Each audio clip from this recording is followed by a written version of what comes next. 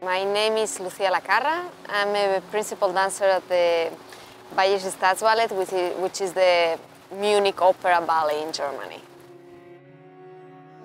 My career, I started pretty late actually, because I'm from a very small town in Spain, so we didn't even have a ballet school. So pretty much I started when I was 9 years old, but then it went kind of fast. When I was 14, I arrived in Madrid and I started training for a year with Victor Ullate. And with 15-year-old, actually I was taken in the company already and I started working professionally when I was 15. I stayed in Madrid in the company for 3 years. And after that, I needed a change. I needed to see something different because I didn't really know what was out there. So I went to Marseille with Roland Petit, and I stayed there for another 3 years. It's where I discovered a bit a different world of ballet, more dramatic story pieces. And after those 3 years, again, I needed to know more. I knew there were so many different things out there and I could not stay in the same place for so long when I was young. So then I left to San Francisco and I went to San Francisco Ballet, which was a great experience actually to be there, and I stayed there for 5 years. And I went there pretty much as a learning experience. I knew that I didn't want to stay there forever.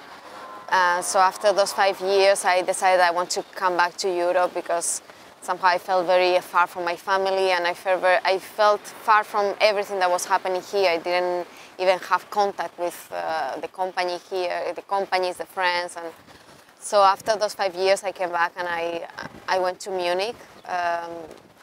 It's a wonderful city, a great theater. We have an amazing repertoire, which is a bit, all those years in different places, I learned what I liked and what I liked less. So with all that in my mind, I decided to go in Germany, and I've been there for 8 years now. Pretty much I discovered that I'm not a dancer that is thrilled about all the physical side of ballet, mostly meaning all the technical side of ballet. The technique is something that you have to keep working on your whole life because it's kind of a bit your vocabulary, it's the instrument that you have to do your job. But what I like most is the whole artistic part of ballet, is the emotional part, the being able to play a role, being able to express your feelings, being able to play a bit with your own personality, different personalities, and experience more this emotional, artistic life that ballet can give you instead of just the basic technique side. So that's why I choose Munich as my point of base right now, because they have a lot of choices in this kind of area of artistic ballet, if we can call it. Yeah, I enjoy dancing a lot, and I enjoy dancing. I still keep doing all the classics and neoclassic and contemporary. But you always have an area where you feel more comfortable and you enjoy yourself more. So, when you are young, you are forced to do what you like and what you don't like. And when you get older, you get a little bit more the chance to choose and decide, what to do, which is the good part, actually. A lot of things have been challenging, mostly because I started a bit from the wrong side of the thing. I started in a company in Madrid, which was a small company, and we had a lot of neoclassical pieces, but we didn't have classical repertoire. And then from there, I went to a company which was a very dramatic, big ballets, but it was not a classical traditional either. So when I was 22 years old, I forced myself to go to San Francisco because even if it was not what I always wanted to do, if I was not doing it then, I will never do it. And it was start doing Swan Lake and Sleeping Beauty and Giselle and all those ballets that you are supposed to do when you are coming out of school, because it's then when you are kind of more fresh and prepared to. And I forced myself to do them because I think it was important also, and it will help me, or it will improve me, and I'll progress in another way. And I'm happy that I did it. I'm happy that I took that decision then, and I keep doing those ballets now because of course, with the time it becomes easier also, and you know how to deal with them in a different way. But it was challenging, and it was very challenging to go to United States, because the way of working is completely different, the mentality is completely different, and I have to force myself to go against many things that they are part of myself, like maybe in the United States they push you more to compete with each other, which I don't like and I don't agree with in ballet world.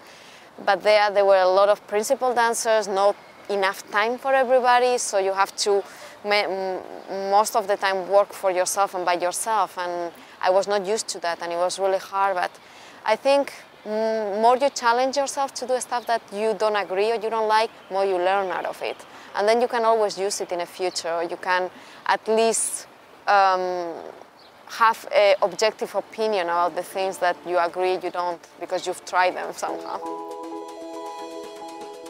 I loved it being in San Francisco. I mean, the city is amazing. I loved it living there. Actually, I miss it a lot. And it was really hard for me to go back to Germany, because Germany, I didn't know Germany at all before living in Munich, and it was such a big difference that it was shocking at the beginning. And it was a wonderful company. I remember those 5 years really dearly, and we had a great, still a very good repertoire, and the theater was incredible, and I really liked how the season was working with all those programs, that it was like in blocks. Each program came in a block, and you were finishing a certain quantity and then going to the next one. It's a bit more messy in Germany, because we have a full season with the whole ballets are mixed. So you are doing one thing after the other one. Every week is changing. Maybe in a week you have 3 or 4 different ballets, and then you don't do them for 2 months, and then you do it again. So it was easier to work, because the seasons, they were very well organized. The rehearsal time, performance time, the programs, so actually it was very methodical as a work, which it helps you a lot, because you know what is coming and you know how to train yourself. In Germany, sometimes it's harder to do that. Well, I find that there is healthy competition and then there is unhealthy one. It's very difficult to find a company when people doesn't compete with each other, because it's in the nature, you know. You have several people doing the same ballet or the same role, and they're gonna kind of look at each other and try to see who is doing what, how, or maybe learning from each other, or maybe making like differences. Or it can be a healthy thing, because you can learn from other people if you want to. And what I didn't like is when it's imposed in you a bit. You know, for example, the part that I didn't like the most is that till a week before a performance, nobody knew who was dancing. And that I find is very extreme, because you need sometimes to get psychologically ready also to do something. You know, it's not just physically rehearsals, just you need to know what you're doing, so you can space yourself and you can plan the things. And not knowing till the last moment created some kind of tension that I find unnecessary between the dancers, because everybody's saying, you know, like constant negativity that I think is not healthy. Healthy competition between each other is okay, as far as each one is doing their job. You know, if it pushes you to work more, it's always good. But when it pushes to just, you know, create that bad atmosphere, is unnecessary.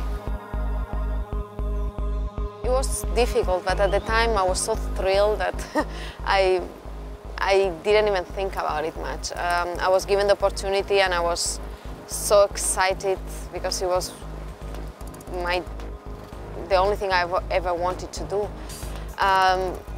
Of course, it was tough, because 15 years old, you're not ready to a lot of things, and but still I think I did pretty well.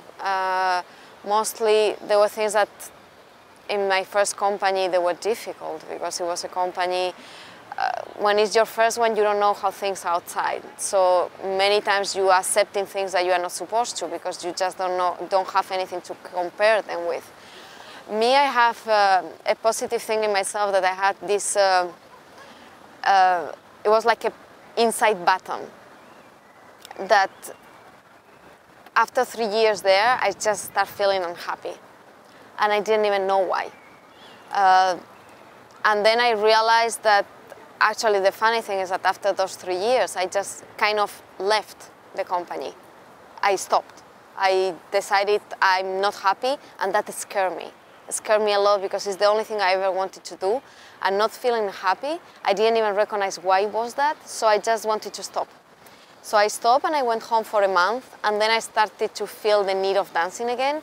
And it's when I decided to start auditioning, and it's when I through a producer that I knew, I got a private audition with Roland Petit. And then is when I tried my second company that I understood why I was not happy in the first one. It's because I didn't know how things could be different in other places, and I didn't know what other possibilities ballet has. And I realized that maybe after those 3 years, I just felt that I needed a change. So I think that's a lesson that the sooner you learn, the better it is. I still can see nowadays in any company that I've been, you see dancers that they are 28, 29 years old, that they're frustrated, they're acid about a lot of things, and they complain all the time about the things that they don't like in the place that they are, but they've been there so long that they're not feeling able to change. They're scared of change. And that is a problem, because you get comfortable in a place or you don't know anything else, and change is difficult. Starting from zero is very, very difficult. And me, I had the chance that I did that very soon. With 18 years old, I was in my second company. So the second time over, I was not scared to leave Marseille and go to San Francisco, because I figured out that it's gonna be very difficult, but you learn much more from difficult things than from just staying in the same place for being afraid of not change. And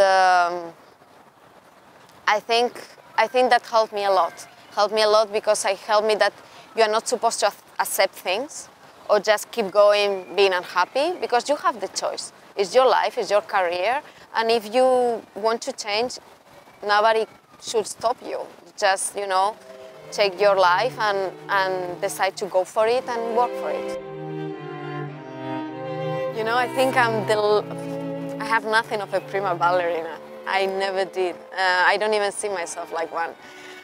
Me, I feel so lucky to be able to do what I always wanted to do, that I never stopped even to think about it. Prima ballerina is how maybe other people see me, but for me, I'm still the same kid than when I was 15, 16 in that first company, with the same insecurities, with the same doubts, which I think is what helped me to keep going forward, to doubt all the time, to every single time I'm gonna do a pas de deux, a ballet, even if it's a gala and I'm dancing a pas de deux that I've done like 300 times, I have the same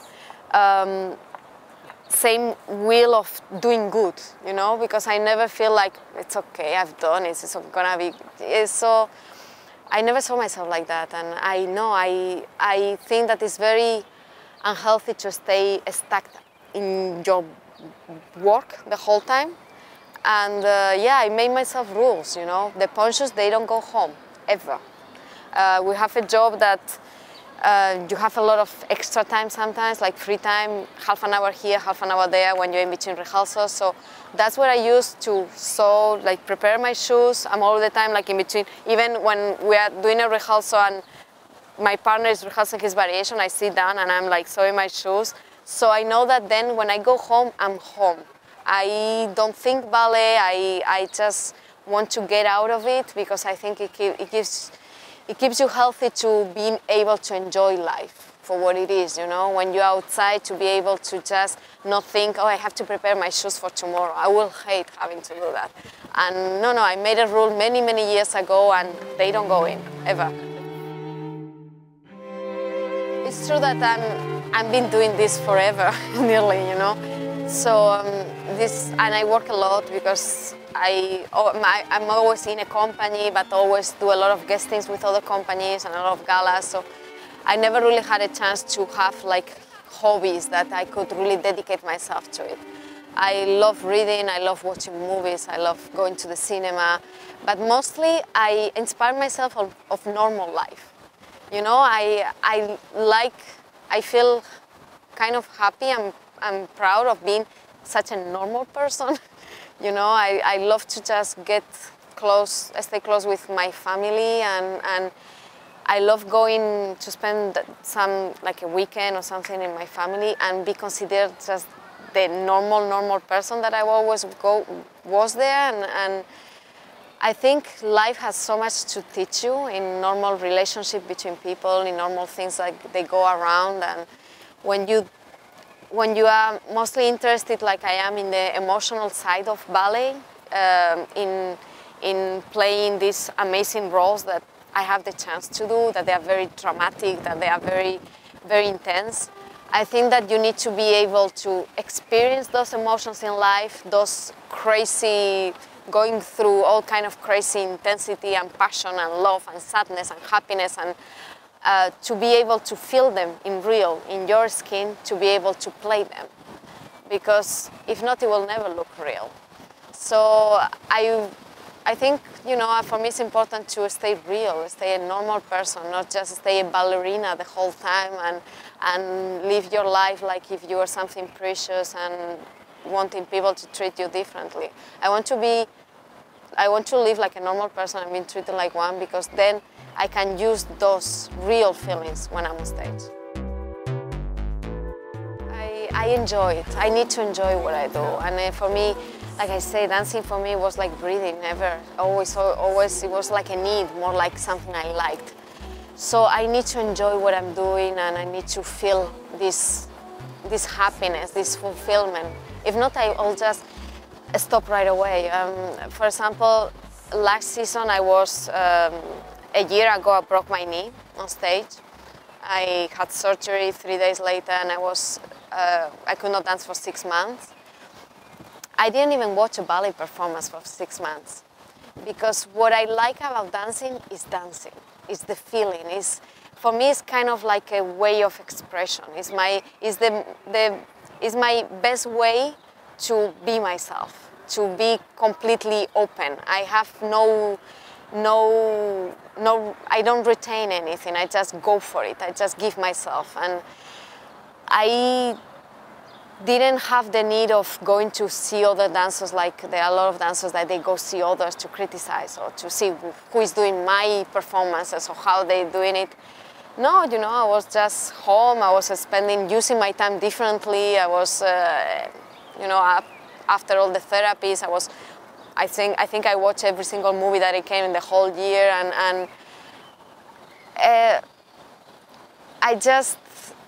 I love what I do, and it's some not physical thing. It's really some inside thing. So of course I use my body, and I'm the luckiest person to have received a body that is made for dancing.